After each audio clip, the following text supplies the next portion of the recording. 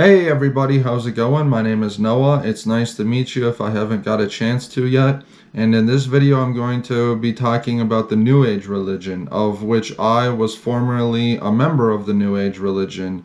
And in this video, if you are a New Ager, I would encourage you to listen to the video in its entirety with an open heart and an open ear to the things that I am going to ask you guys. I'm going to ask you some things to consider in this video, of which I wish I would have considered earlier when I was in the New Age religion, because there was many ideals and philosophies of the New Age religion that I just blatantly accepted without having a sit down and critically thinking about the certain doctrines of the New Age religion that I was accepting and where they were leading me. So I'm going to be going through some points and just different things for you guys to consider, because your eternity does lie upon the decisions that you make in this life, and it's very important. And I will also be talking about my experience of coming out of the New Age and coming to Jesus Christ, and how he saved me, and how he is not just some guru, how he is not just some consciousness of how he is not just some prophet, but he is the Son of God, and he can set you free. But anyways, I'll be getting into these things now, so I'm not attacking any New Ager personally. I do love you guys, and I can very much relate where you are coming from, because I had the exact same worldview as you in my former life. Okay, so we're going to be going through it now. The first question that I wanted to ask you guys is, what benefits do the New Age practices actually bring to your life? What tangible fruit does meditation, astral projection, all of these New Age practices, what has it actually brought to your character where you can see, wow, I am way more compassionate towards people that I don't know, or wow, now I am a lot more well-rounded as a person in my speech, or wow, now you get what I'm trying to say? When I was in the New Age religion, I had the deception of thinking that I was becoming a more loving person, that I was becoming humble, but there wasn't actually any tangible fruit, and it was just an idea that I had in my head. And what do these practices actually bring to benefit of society? You know, there's tons of different New Age practices, and I'm not going to go through every single one, but whatever it may be for you, you have to actually sit down and consider, is this something that is just selfish and that is self-serving and pleasing to my own flesh? Or is this actually bringing a benefit to people's eternity? Is this actually leading people to the truth? Or is it just letting them have a good experience? Is it leading them to having better self-pleasure, to having a better time? Or is that do these things actually are they actually profitable to your life? Are these practices and philosophies? And also a very important thing to consider is, since you've adopted these New Age philosophies, what life questions has this actually brought to you, where you can come to a concrete answer upon things, such as, where am I going to spend my afterlife for sure? You know, do all religions lead to heaven? Is there such a thing as a heaven? Why am I on this earth? Was I created? And all of these important life questions, when I was going through the New Age, it was as though I was just going down a rabbit hole of information that never led me to solid, concrete answers about these very important life questions, and it just led to more confusion and more muddying of the waters and more blurring of the lines on these questions, as everything just kind of seemed to synchronize in a sense with all of these questions. And I thought I was achieving godhood, but I didn't actually even know what that meant. It was in reality me just getting more prideful, getting more full of my ego and whatnot. And in reality, there was nothing where I was like, all right, this divine nature in me is now somehow going to ascend me to godhood. It was just my pride inside of my mind of the ideal of who I was elevating, but I was in reality becoming more depraved. I was actually becoming more prideful and more arrogant, more selfish, more lustful, and I wasn't actually becoming more loving. I wasn't becoming a god and whatnot, and I was deceived. And that's leads me into my next question is, how do you think that you can have understanding of all of the spirit realm, and that none of these spirit beings, which are fallen angels, which are deceiving you, and many of them live in your flesh? I want to tell you that right now. When I came out of the New Age, and I started getting deliverance, I realized that I got a lot of demonic spirits inside of my flesh from the New Age practices.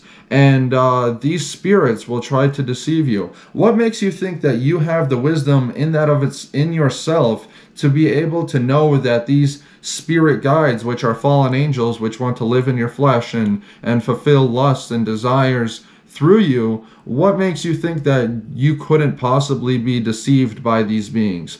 What makes you think that you know for sure that these beings are what they say they are? And are these beings actually leading you to do things that are loving, that are sacrificial for your neighbor, that are showing love unto your neighbor?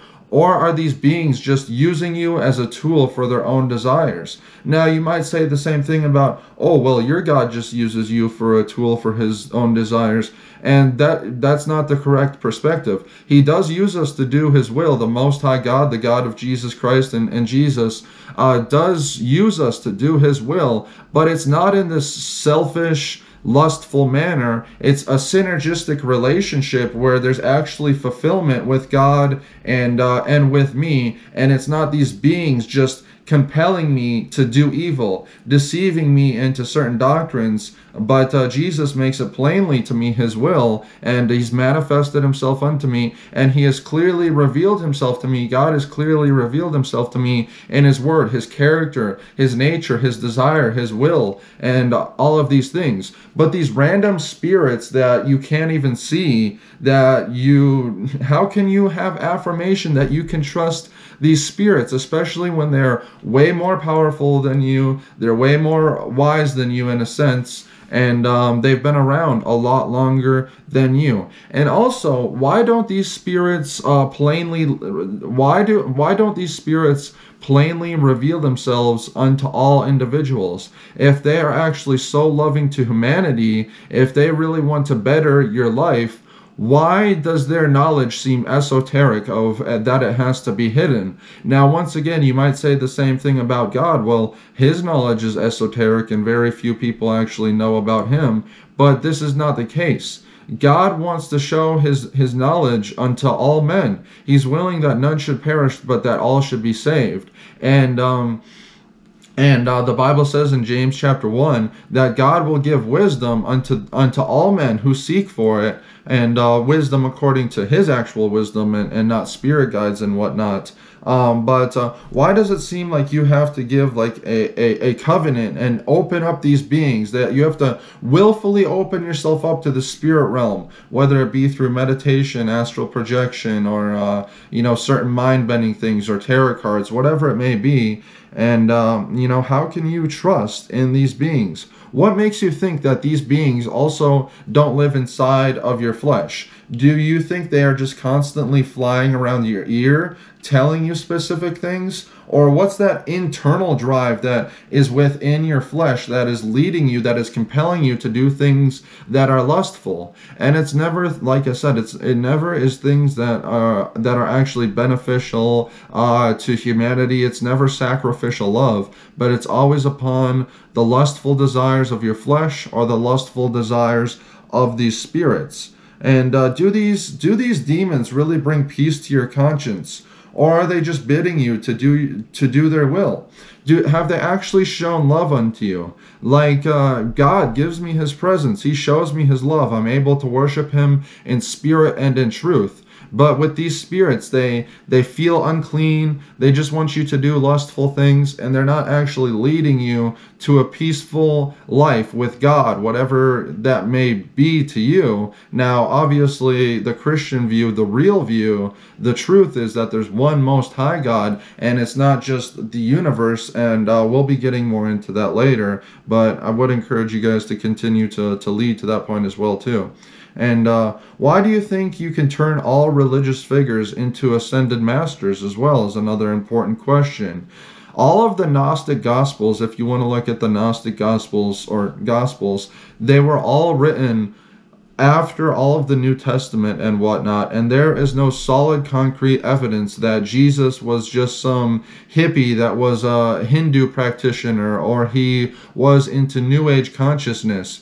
It's evident that he is the Son of God, that he claimed to be the Son of God, that prophecies were actually fulfilled. He actually fulfilled 300 Old Testament prophecies that validate that he was not just some New Age guru, that he was not just some good teacher, but he was actually the Son of God manifested in the flesh. And no other of these ascended masters line up to how distinct Jesus Christ is. Like for an example, Buddha, he didn't even claim divinity. He didn't even claim divine inspiration. He just started making things up one day, and he even apostatized from his own religion towards the end of his life. I believe it was towards the end of his life, or I think so. Anyways, Jesus is so distinct and set apart from all of these other New Age and ascended masters that you would call spirit guides. He's the only one who's the Son of God. He's the only one who shed his blood. He loved you to die for you so that you could have the forgiveness of God, so that you could be born again. He gave his life for you. He's coming back again. He's got so much more wisdom. If you actually sit down and look at his teachings, his wisdom is actually concrete. His wisdom can actually lead you to real concrete truth, as opposed to all of these other New Age teachings will just lead you into deeper confusion. And like I said, you won't come to concrete answers on things. The Bible says in 2 Corinthians 11:14-15, and no marvel, for Satan himself is transformed into an angel life. Therefore it is no great thing if his ministers also be transformed as the ministers of righteousness, whose end shall be according to their works. So what the Bible is saying right here is that there's a high probability of being deceived by Satan. Satan is the god of this world, and he has a majority of people being deceived. What makes you think that in that of itself that you can just find the truth without actually going to God, without actually going to Jesus, that you are just so wise that you know what the truth is no matter what, without actual confirmation from somebody like Jesus Christ, who actually manifested himself, who actually fulfilled prophecies, who actually worked miracles and signs and wonders and whatnot that validated himself. And there's historical evidence. Jesus Christ's death, burial, and resurrection is the greatest historic event of its time. Don't listen to anybody else. Even atheistic scholars all across the world admit that Jesus Christ lived, and there is so much. There's even testimonies of non-Christian sites around the time of Jesus's death, burial, and resurrection, and the church following after, the church that sprang out of Jesus. That's an interesting way to put it, but there is actually sites outside of that church that validated that Jesus Christ was more than just a man, and that he was actually worshipped, that he was not just some deity and whatnot. Okay, so the next thing that I wanted to talk about is let's see here. Where is the security in your view of the afterlife? I realize, and I myself sort of adopted the ideal of reincarnation.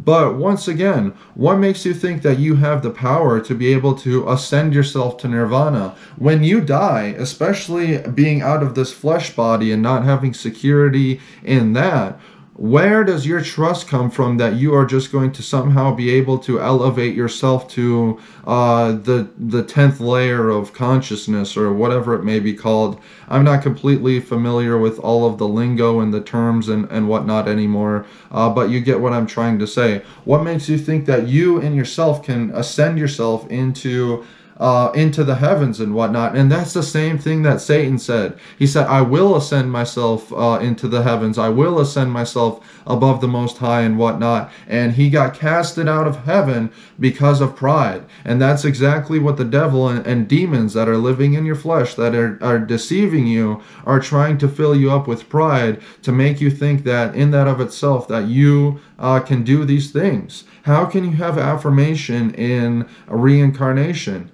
And what makes you think, once again, that you can trust these spirit guides, that somehow they're going to guide you, they're going to assist you into the astral realm, or not into the astral realm, but above, up out of this so-called matrix that New Agers would talk about? And what makes you think you're not going to have to stand before God Almighty and give an account for your life? You know, we've been given a conscience. When you do things that are against your conscience, which approves you when you do right and disproves you when you do wrong, what makes you think that you are going to just somehow escape that conscience and whatnot, that you're not going to have to give an account for your life, that you could just give a reckless life? You obviously realize that you don't have an atheistic perspective, so you realize that there was in some way or another, I don't know necessarily how every New Ager's view is, but that God created this world, or that this world is God in a sense, and you have a conscience built into you from God, however you may look at it at this current point. You do have that conscience. And how do you think that, since God gave you a conscience, that you are just somehow going to escape that in the afterlife? And don't think that you can just, oh, well, I'll just pay it off, I'm a pretty good person and whatnot. That's not how it works. The next point I already kind of talked about is ego shedding. This is more of a testimony for me. Like, I thought that I was getting way more humble. I remember at one point I told my ex-girlfriend about that I was shedding my ego, that I was becoming more humble. I said something to that effect, and she pretty much laughed in my face, because she realized, she didn't even know that I had demons, but she realized that I was being loaded up with the spirit of pride in a sense, and that I was completely deceived. I thought I had all of this spiritual power. I thought I had all of this wisdom, but all I was really doing was smoking weed, listening to New Age music and whatnot, and I wasn't actually gaining substantial wisdom. I wasn't actually gaining these concrete answers and whatnot, and I was really just living for myself. I was living for wickedness. So, are you growing in love, or are you truly becoming more selfless, or are you just continuing in diverse pleasures to satisfy yourself? And another thing that I wanted to say, that I feel like God is leading me to say right now, that even though you might view yourself as becoming more loving, that is not going to negate you from the bad things that you have done in your life.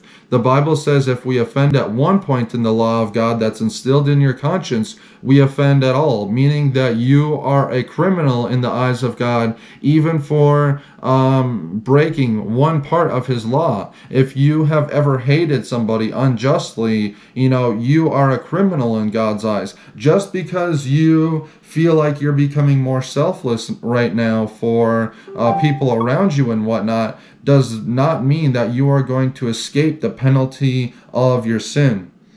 The next point that I wanted to talk about, which is very peculiar, is why is there such a spin-off of Christianity and the vehement agenda to degrade Jesus, to blaspheme Jesus? There's countless videos on the internet to degrade Jesus to just an ascended master, way above everybody else. If you type in on YouTube, Jesus, ascended master, there'll be tons of New Age videos about Jesus just being an ascended master. But if you type one in about like Muhammad, or if you type one in about Gandhi, it's going to be way less in comparison.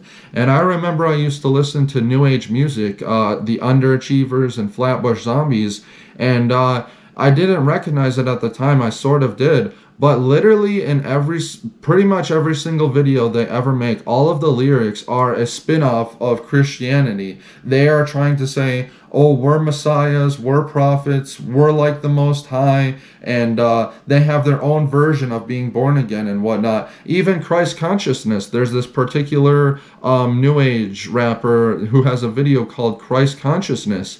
Even that's a spin-off of Christianity. Once again, the New Agers, the doctrine of the New Agers, which in reality are Satanists, and we'll be getting into that. The top head level people of your religion are hardcore Satanists, or the people that formed your religion are actually devout Satanists who worship Satan. And Satan is not just some metaphor, he's not just some ideology, but he's a literal being that fell from heaven, and him and his agents are trying to deceive you, to bid his will, and to lead you to hellfire, to everlasting hellfire. Jesus talked about hell more than he talked about heaven, and when he died and rose again, he proved his teachings on the afterlife that they're right, you know. And he said hell is a place where the worm dies not and the fire isn't quenched. They'll be destroyed with everlasting destruction from the presence of the Lord. So you're going to spend eternity in one of two places. You're not going to just fly up into the spirit realm when you die somewhere and just start creating things.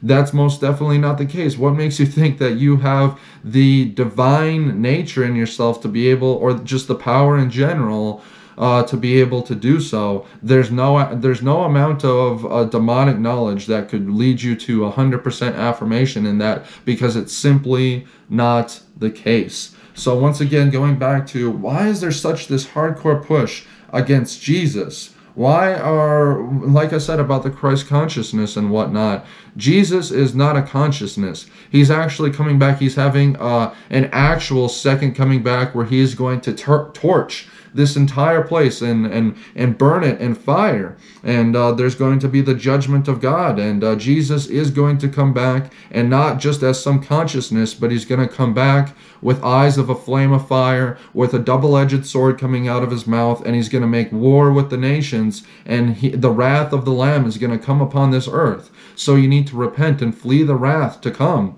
because the wrath of God is going to be outpoured, and you need the forgiveness, you need the mercy and the love of Christ. But if you continue on in your rebellion and your New Age doctrine and philosophy that is completely contrary to the real Jesus Christ, then you are going to be deceived by demons, and you are going to be dragged to hell and have to suffer the wrath of God.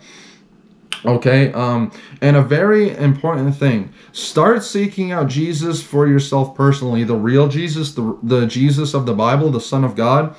If you start actually seeking him out and wanting to find him, you will quickly realize, now you have to actually be doing it from a pure heart where you want to follow and serve him. But you can't just do this as a science experiment, but you will quickly realize that these spirit guides, which are demons, will not be your friends anymore. There already is. There's this strong urge within you that is binding you from wanting to actually seek out the Jesus of the Bible. The demons don't mind if you seek out Buddha. The demons don't mind if you seek out Muhammad and all of these other ascended masters and whatnot. But if you start seeking out the Jesus of the Bible and praying to him, there is going to be this strong urge within your flesh not to do so. And these beings are not going to be your friends anymore. You start seeking him out and give your life to him. You go back and try to talk to these spirit guides, and they will no longer be your friends. You have committed mutiny against them, and they will start an all-out war against you to try to drag your soul, to try to deceive you and derail you from coming to Christ. Why would these spirit guides not want you to find the real Jesus Christ? Why would they want to? Why wouldn't they want you to? Is the real question. It's because they are the enemy of Jesus. And if you are serving the enemy of Jesus, you're not his friend, and you're not going to inherit the kingdom of God. Okay, point number 6. Oh, I guess it's not really point number 6, but the next thing that I wanted to talk about is that your views on God are Gnostic, and they come from satanic doctrines. I wanted to play this video actually really quick, and it's very informative, and I hope that it will open your guys' eyes up a little bit more to some of the dualistic and Gnostic doctrines that are within your religion. So I'm going to play that video now. First, I'd point out something that basically immediately invalidated this whole thing for me, and that's flawed logic when it comes to selecting opposites that supposedly need to be synthesized. Many of them aren't even opposites at all when you think about it, so let me show you what I mean by looking at a few. And so first, darkness and light, which is also to speak of night and day. Problem is that the darkness of night, or any kind of darkness really, is actually what's called a privation. It's a privation of light, meaning it's not a thing in and of itself, it's a lack of light. Darkness is not a physical entity like light is. Light consists of particles. Darkness has no components though. It can't be examined scientifically in any way because it's a privation. So to say the two need to be synthesized is an utter misunderstanding of the nature of darkness. You can't synthesize light and nothing. You would still just have light by itself, completely unmixed. And this can be pictured well with the yin-yang symbol. You have the light and the dark side. Well, if that symbol was based in reality, all you'd have is the light half hanging in midair, and you wouldn't be able to differentiate between the background and the dark half, because again, darkness is merely a lack of light, not a solid color in and of itself. So technically the dark side would just be see-through and non-existent really. And this is the problem with many of these supposed opposites. For example, life and death, like we saw in the Ouroboros. The Ouroboros represents how life is sustained through death, while in point of fact, life is only sustained by life. You don't get life from non-life. And this just shows how elementary these doctrines are. I mean, it's just like that Bible verse, claiming to be wise, they became fools. I mean, these supposed like Freemasonic and Gnostic geniuses throughout the years, this is all they could come up with? Just these flawed, error-filled ideas like these? I mean, it's clear they haven't really thought this through in a real way, because what's actually happening in the process of this supposed circle of life is that an animal eats another animal, which when it eats the animal, that animal's body is still living in a sense, and has millions and millions of living components in it still. So when it eats it, its own body consumes the energy from those living biological components, which then produces energy for its own cells. So actually, life is being sustained by life, not death. And again, death is also a privation. It's a privation of life. It's not an opposite state of being from life. It's the absence of life. Being dead just means you're not alive. And personally, I think this also touches the realm of morals in the form of good and evil. I would argue that evil is also a privation of good, like light and dark and life and death. The reason I say this is because in order to actually have any real objective morals at all, you need to have a transcendent standard by which to judge what is good and what is evil. If you don't have that, you don't have real morals. You can have an opinion about morals, so like what's right and what's wrong, but it's really the same as saying, I think the color blue is better than the color red. But who's to say which is actually better though? Our opinions are not actually grounded in the truth of reality, unless reality has some confirming standard for us to base our opinions off of. So if you want morals that aren't subjective like that, you have to have a real moral standard by which to judge what is good and what is bad. But then I would argue that we do have that standard in the perfect person of God. God is how you know what's good and what's bad. If something aligns with his character, it's good because God is perfectly good, and thus he's the perfect standard by which to judge what is good. And if God is a perfect standard of what is good, then he's also a perfect standard by which to judge what is evil, because whatever quality is not found in his perfect character is what you would deem to be evil. But then that makes evil just another privation, because God has no evil in him to speak of. We call evil whatever fails to meet up to the standard that is God's perfect person. And since God, the standard, is only good, that makes evil merely a privation of the good inherent in the person of God from all eternity. So in layman's terms, evil is just a falling short of good. It's a lack of good in a person, or a lack of good in their actions, that we refer to as evil. But then this means that the two can actually never be synthesized, because the one is actually an absence of the other. You can't mix the two, because if good became something else through mixture, there would be no evil, because evil relies on there being good for its existence, in the same way darkness relies upon light for its existence. But another one that's actually one of their favorites is chaos and order, and chaos being a privation of order. It's actually the lack of a state of order. And so here again with this one, we don't actually have two opposites that need to be synthesized. We have one thing and then its negation. That's what chaos is to order. It's negation. It's absence. And some of the other opposites that are often pointed to have different problems. For instance, water and fire. Water and fire don't seem to be objective opposites. They seem to be subjective. I mean, why these two? Why not fire and air or water and earth? I mean, all these just seem to be a personal opinion of what's opposite and not truly clear objective opposites. So this source being, this Gnostic source being, can't even be known. It can't ever even be comprehended or anything of that nature, according to occultists, according to New Agers. And what kind of God is that? It sounds like a figment. It doesn't sound like a real God. And many, like I was saying earlier, many of the founders of your religion were hardcore Satanists. Look into it. Anton LaVey and some other people. I can't remember her name off the top of my head, but she's the quote-unquote mother of the New Age. If you look that phrase up, look into her teachings, look into her doctrines and her worship. She openly worships Satan as a being. She doesn't worship him as some consciousness or some metaphor, but she literally openly worships Satan. So I would encourage you to look into the founders of your religion, look into the people who westernized it, and realize that they openly worshipped Satan. And God is not some demigod. He does not have ill will towards human beings. He is not just a configuration of Satan and God at the same time.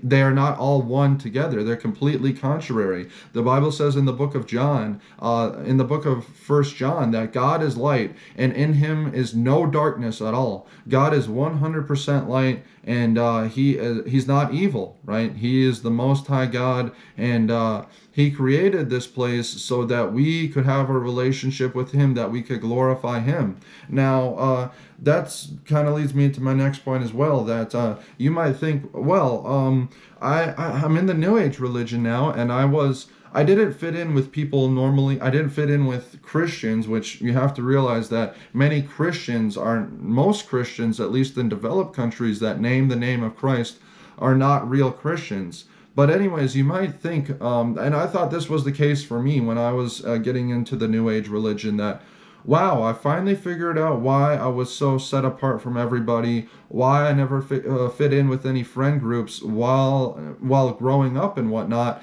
And I thought that I found it in the New Age religion. I thought, wow, everything's finally clicked and whatnot. And I started to look down upon my peers and my peers and my schoolmates and everything of that nature.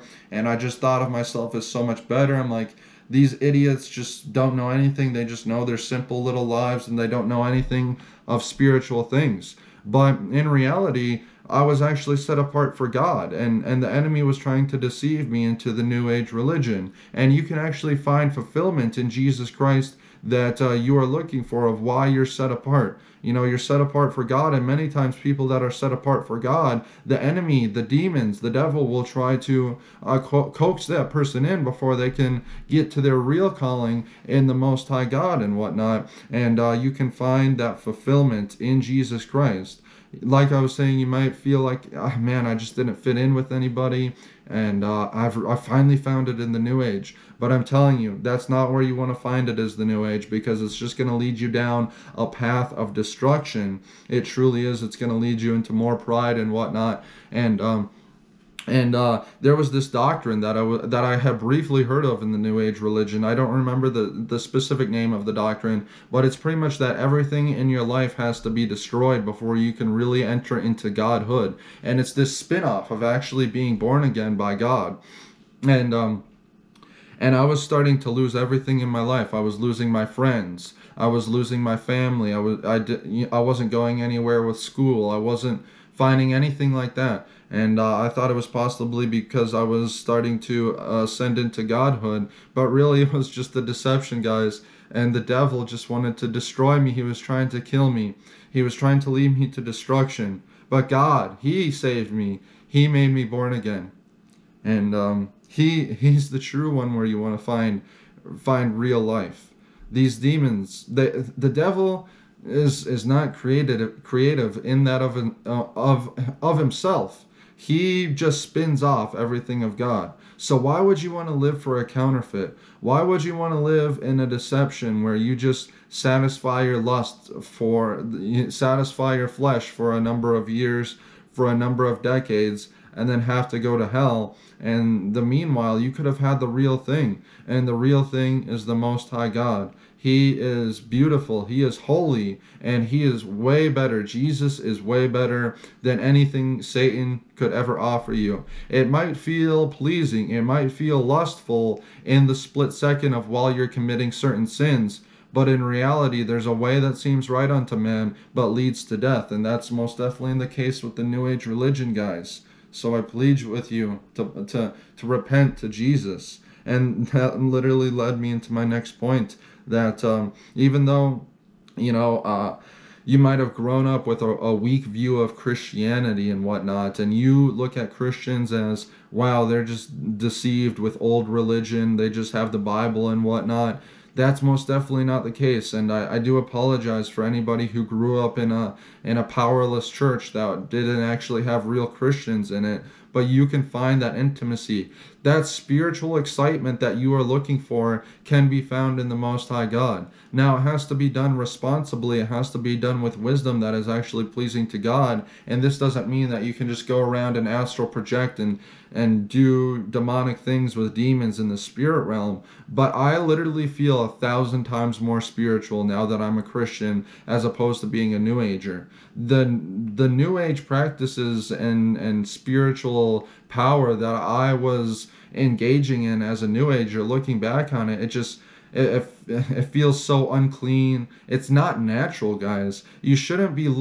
The reason why it seems to bring some kind of fulfillment, because you are looking for that spiritual fulfillment and you're finding it. And we are a spirit, and we have we are a soul, we have a spirit, and we have flesh, right? That most definitely is the case. So if you're not having that spiritual connection with God, there's that disconnect, and people are trying to find it in the New Age religion, and there seems to be that kind of connect, but at the same time it still feels unclean and whatnot, and that's because it is. But you can find the connect, and you can find the true fulfillment, and Jesus says, the word that you are clean through the word that I've spoken unto you, and you can have that true cleansing of your conscience. You can have peace with God in your conscience by the blood of Jesus Christ. So you don't have to continue in the counterfeit of the devil and just getting high and whatnot. All right. So that's pretty much what I got for the video, guys. Any of these practices right here, astral projection, spiritism, automatic writing, meditation, reincarnation, witchcraft, tarot cards, astrology, yoga, Reiki, astral projection, mental projection, divination, psychic practices, karma, Zen, chakra alignment, horoscope, nirvana, Gnosticism, spirit guides, universalism. Guys, these are New Age practices, and they're a counterfeit of God. They're a spin-off of God, and many of these things are very angering to God, and they're storing up wrath for you on the judgment day. So you need to turn to the Lord Jesus Christ. If you repent and call upon the name of Jesus and have true faith in Him and repent of your sins, He can save you. No matter how deep you are into this religion, no matter how deep you are into this philosophy, God is a real person, and He wants to have a relationship with you. God is not just some universe and whatnot. We are not God. We're human beings, and we were created by Him, and you can find that true fulfillment in God. So turn to the Lord Jesus Christ. You can have freedom. You can be born again, and you don't have to suffer the penalty of your sin. So God bless you guys. If anybody has any questions, you can contact me. I'll put my contact information in the description. And I love you guys, and bye.